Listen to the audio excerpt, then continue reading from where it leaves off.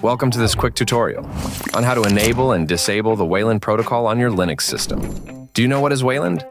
Wayland is a modern display server protocol that offers a smoother and more secure experience. At first, we are going to learn how to enable Wayland on Ubuntu desktop. Open a command line terminal and use Nano or your favorite text editor to open this file with the root permissions. You should type sudo nano/etc, gdm3/custom.com. Within this file, look for the line that says #Wayland enable equals false. You can uncomment this line and set it to true for enabling Wayland. By this, we successfully enabled the Wayland.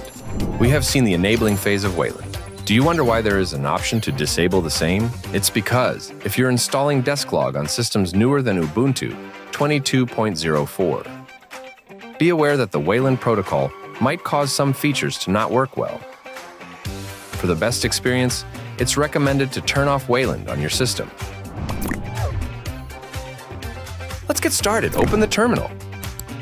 Type sudo nano/etc gdm3/custom.com. Search for the line #Wayland enable equals false and set it to false to disable Wayland. Save your changes and close the file. To save, press Ctrl+O and hit Enter. To exit, press Ctrl+X. Reboot your computer for the changes to take effect. You can select the restart option for that. To log into Ubuntu desktop using the Wayland, click on the gear button and select Ubuntu option before you log in.